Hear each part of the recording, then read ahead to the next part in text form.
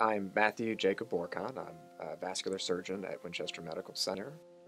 My wife and I made a conscious decision to reach out and find a location where we really felt that we could make an impact within the communities with what we do. I can remember actually driving down Amherst Street and driving by the hospital and thinking to ourselves it could be a dream come true if we could find ourselves in a place like this with a facility as wonderful as Winchester Medical Center is. And we had reached out to the hospital to see if they were interested in a vascular surgeon, and lo and behold, they were building a program and wanting to expand. I think the advantage of coming to Winchester is the compassion and care that we offer.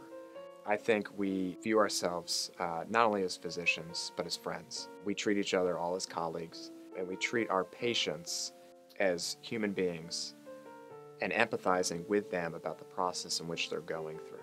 I think you'll notice there is a lot of compassion that exists between all of us here. We have an environment that is extremely conducive to patient care, not only amongst physicians, but I think amongst the ancillary staff that exists here at the hospital, whether it's our PAs that we have that work not only on the floor but in the operating room with us. I think it's our operating room staff. I think it's our housekeepers. I think it's our janitors. I think it's our people that work down in the kitchen. I think everybody, the focus is always on patient care.